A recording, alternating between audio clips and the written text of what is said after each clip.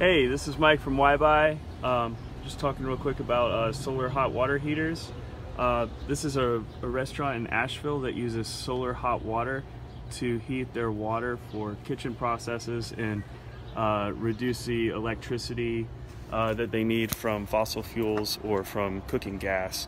So it really does reduce the electricity use and loads. And I'm trying to get to a better spot real quick, but here you can see the solar thermal panels up on the roof right here. Those are not solar electricity collectors. Those are copper tubes that produce heat through the sun and circulate that into a water tank.